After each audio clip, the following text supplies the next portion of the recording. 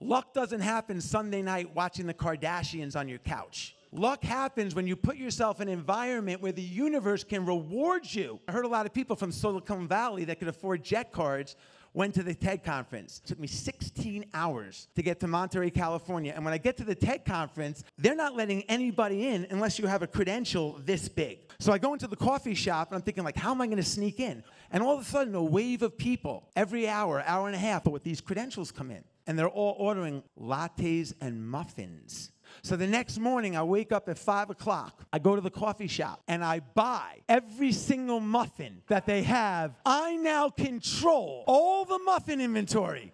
Sure enough, 2 hours later, the first wave of people come in. The first guy online says, I'd like to order a latte and a muffin. The guy says, unfortunately, we're all out of muffins.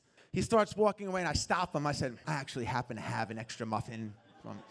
He's like, you have an extra muffin? I'm thinking to myself, I got about 120 under the table. He says, well, what do you do?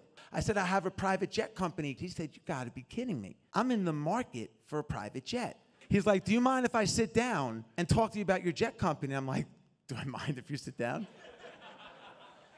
Absolutely, Mr. Qualified, sit down. He was my first sale ever in Marquis Jet.